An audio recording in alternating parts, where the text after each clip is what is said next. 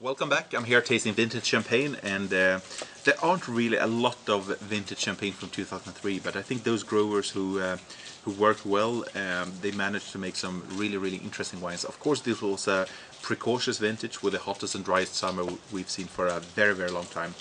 This is a Cuvée, which is a Grand Cru from Goutorbe, located in Ai.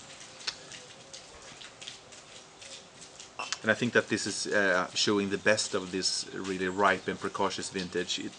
The nose is really exotic with plenty of patisserie in there. It's almost like fresh brioche and apricot jam and some creamy and buttery notes.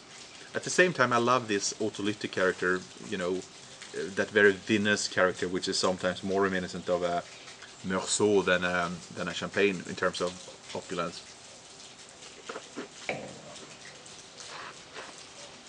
Now the taste now, it's rather on the full and opulent side with really pleasant fruit.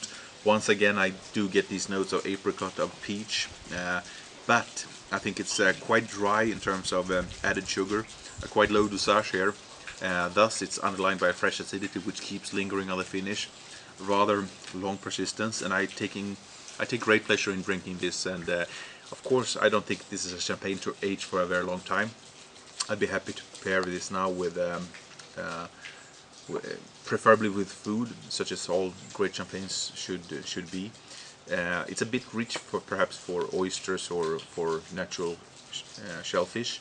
I would go for quite structured fish dishes such as grilled turbot or pan-fried sole or scallops, and even with chicken, veal with mushrooms, or well, plenty of dishes. Enjoy Goutourbe Grand Cru 2003.